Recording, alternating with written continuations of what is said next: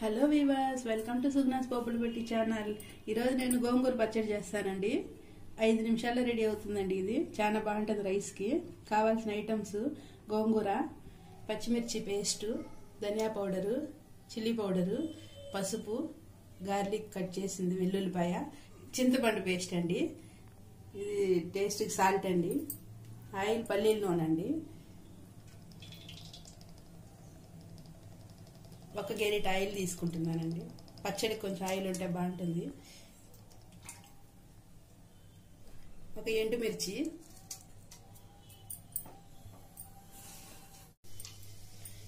ఆవాలు వేసుకుంటామండి. కొద్దిగా జీలకర్ర, మినప్పప్పు, శనగపప్పు అండి.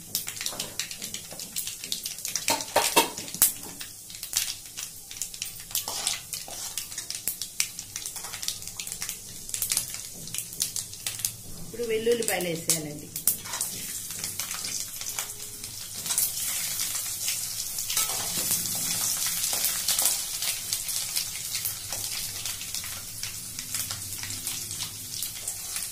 ధనియా పౌడర్ కొంచెం దండిగానే తీసుకుంటున్నా. 2 స్పూన్లంతా ధనియా పౌడరు, మిర్చి పౌడరు, పసుపు అండి.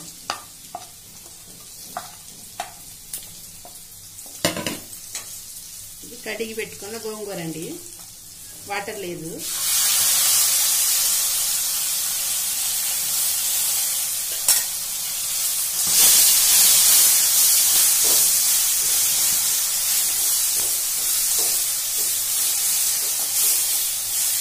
ఒక 5 మినిట్స్లో అయిపోతుందండి. చాలా టేస్ట్ ఉంటుంది.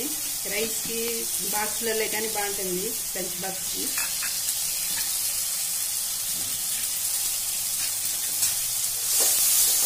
చింతపండు పేస్ట్ కానీ వేసేస్తామండి. ఇది పచ్చిమిరపకాయల సీజన్ కదా, బాగా చీపుగా ఉన్నాయండి.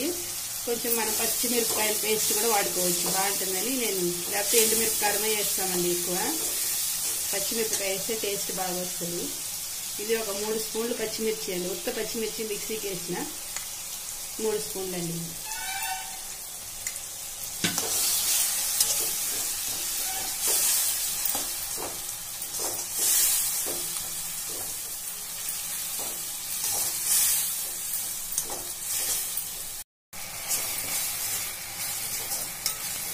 ఒక 2 మినిట్స్లో వాడిపోయిందండి. ఇది దీనిలోకి మనం టేస్ట్ తగినంత సాల్ట్ వేసుకుంటాము.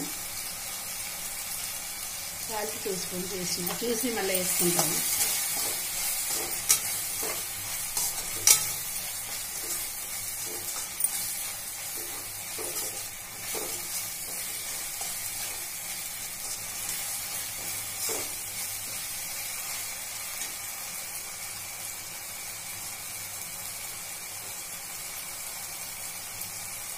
సాల్ట్ చూసుకుంటామండి. ఇప్పుడు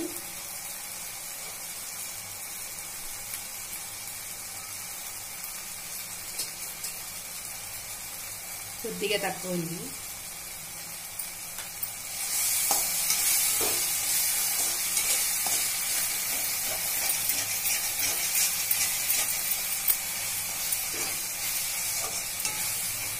ఇది రైస్, చపాతీ, దోశ, ఇడ్లీకి అన్నిటికీ బాగుంటుందండి. ఇది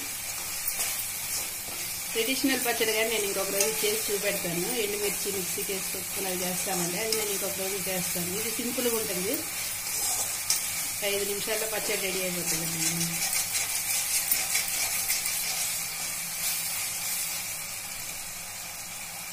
2 మినిట్స్ మూత పెట్టుకుంటాము.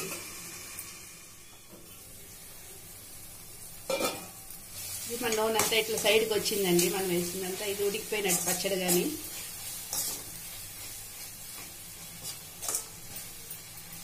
స్టవ్ క్లోజ్ చేసుకుంటాము.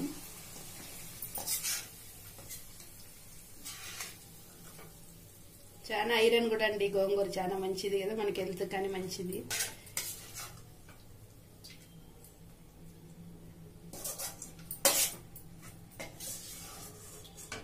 నాకు చాలా ఇష్టం అండి గోంగూర.